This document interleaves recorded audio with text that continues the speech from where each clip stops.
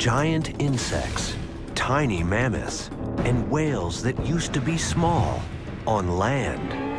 In the story of size, expectation gets turned upside down.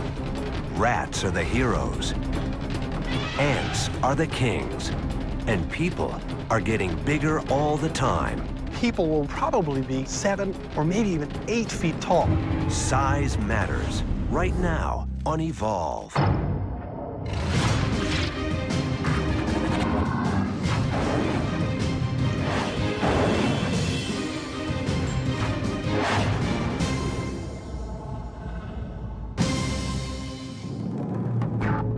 What if there were a world where the big creatures were small and the small creatures were big?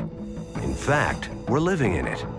The sizes of different animals seems fixed, but in the long view of evolutionary time, they are ever-changing and full of surprises. The world's most massive land animal today is the African savanna elephant.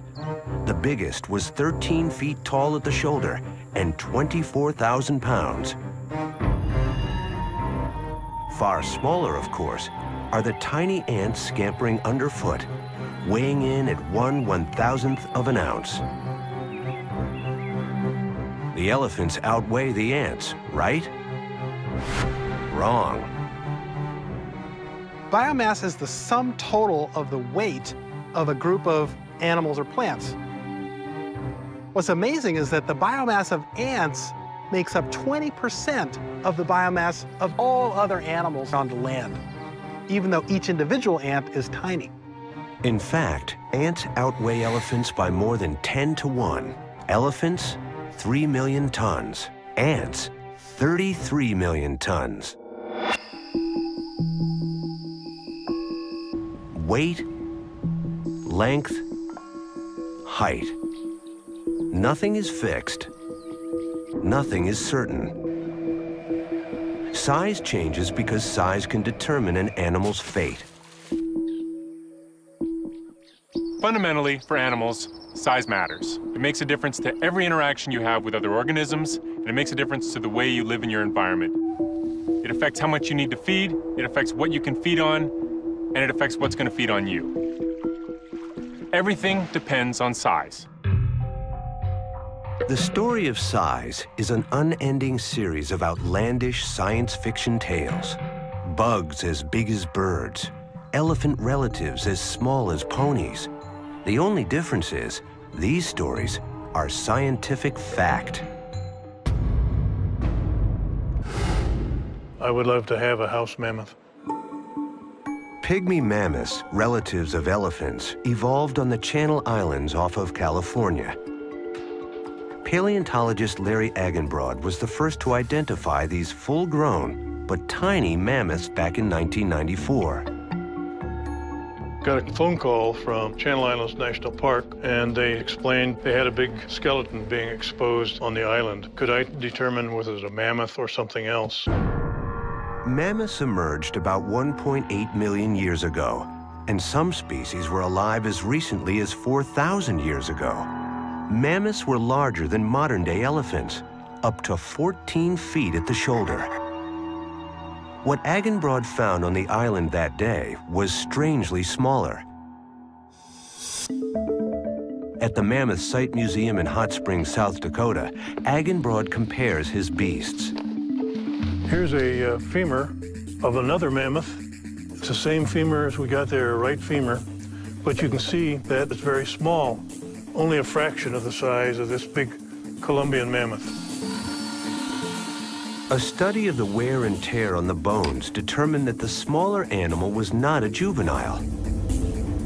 It was a fully grown adult.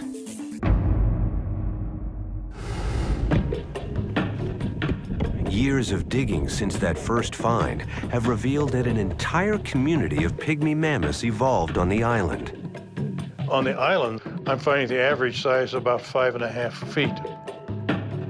These mammoths were 1/10 the weight and half the height of their cousins on the mainland, and lived there as recently as 20,000 years ago. Why did the mammoths evolve to be so small? Agenbrod knew the environment played a role, and that strange things happen to an animal's size on islands. On the Galapagos Islands in the Pacific Ocean, tortoises can balloon to 700 pounds, 3.5 times continental size. Indonesia's Komodo Island is home to the world's largest lizard, the 10-foot Komodo dragon.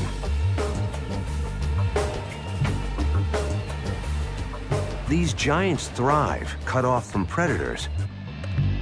So why would a mammoth shrink?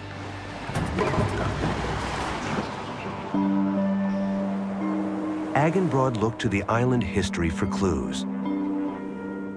He discovered that over time, sea levels rose. And what was one large island with a broad coast became 3 smaller islands of steep and craggy peaks. To survive, the huge mammoths would have to find grass to eat higher and higher on the steep slopes of the island's interior. And for that task, being big was a huge disadvantage. Like a poorly designed SUV, their center of gravity was too high. I put these specimens on slopes and find that the continental mammoth could only handle about 20 to 25 degrees, whereas the pygmy mammoth was comfortable with up to 35-degree slope. Over many years, the big mammoths died out.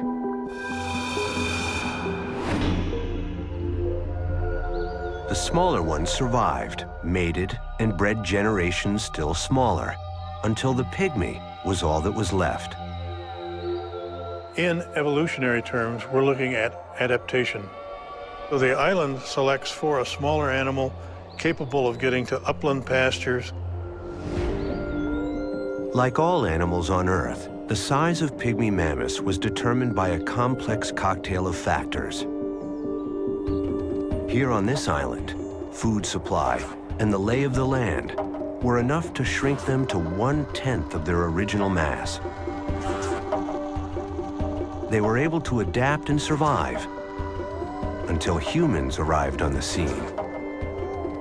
So I think these little beasts saw the first people arrive on the island, and the first people that arrived on the island saw a meat source that was manageable. I kind of regret the fact that we didn't have an island where nobody ever got to. They were still on Wrangel Island 3,700 years ago. That's when the Egyptians were piling rocks and making pyramids. Agenbrod holds out hope that even though humans were a major factor in their demise, someday humans might engineer the mammoth's return. I'm for cloning if we can bring back a mammoth. I see no reason not to bring them back if we have the skill and the technology to do so.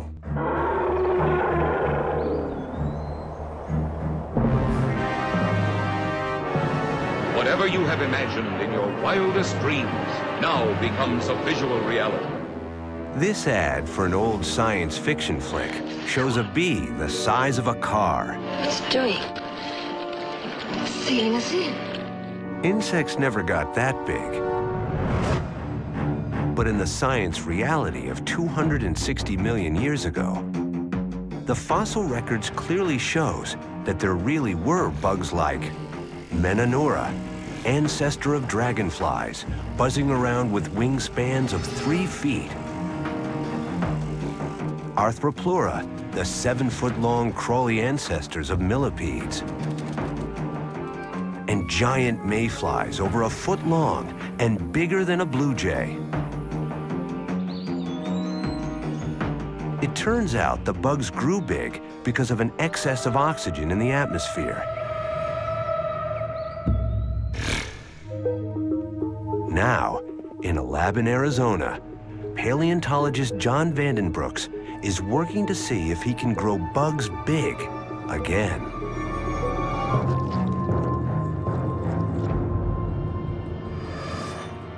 We're rearing insects in the lab here under different oxygen levels to see how it affects their modern development. The most massive bug in the world is the South American Titanus beetle. It can range up to 6.5 inches long. Why can't it grow bigger? Today's oxygen level is approximately 21%, and contrary to the popular view, oxygen actually varied greatly from that value through geologic time. Oxygen is at its highest recorded levels when insects are giants. Could this be why they could grow then and not now?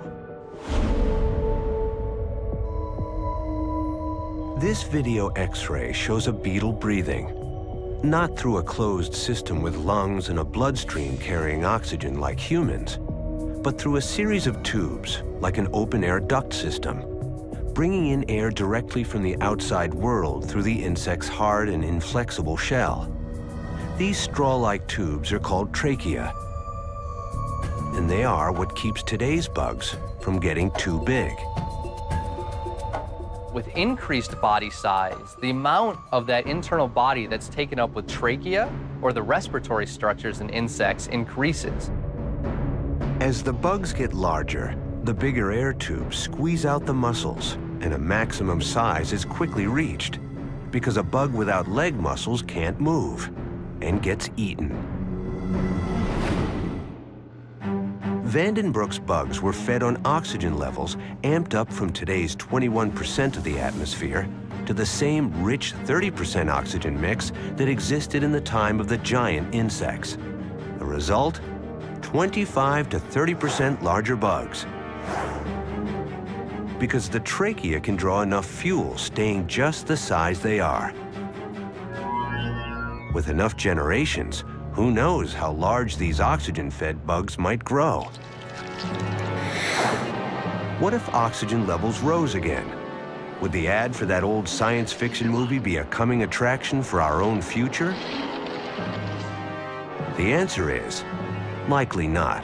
With higher oxygen levels, an insect may be able to achieve a much larger body size, but just because it can doesn't mean that they always will. It's these other factors, such as predation and nutritional availability, that will also work in combination with the environmental factors to really establish what body size that a group of insects or an individual insect will actually grow to. Oxygen supply is just one of dozens of factors that influence how big an animal can get. Some of these factors, like gravity, we've known about for a long time.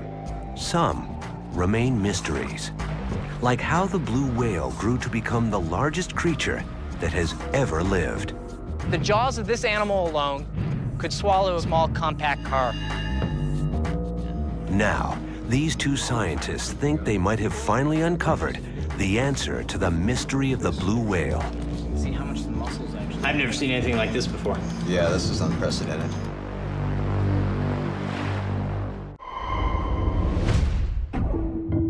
Facing the challenges of their changing environments, creatures have shrunk and exploded in size over time like the images in a funhouse mirror.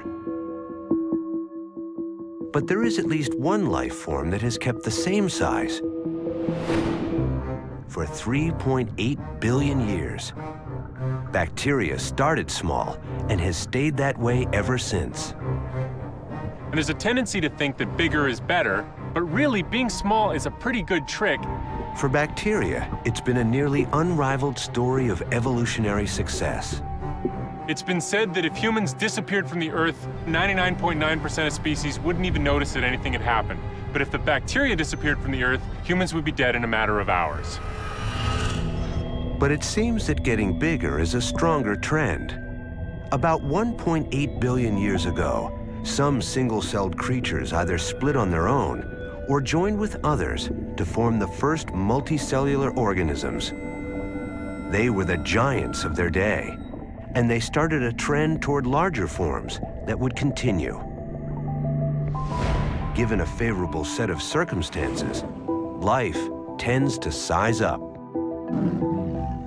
One reason that animals might get bigger through evolutionary time, if you have animals within a species competing with one another, and the big ones are always winning and the small ones are always losing, the big ones have more babies and the small ones have fewer babies, and therefore, over time, you would see a progression from smaller animals to bigger animals, which is exactly what we see for a lot of different groups.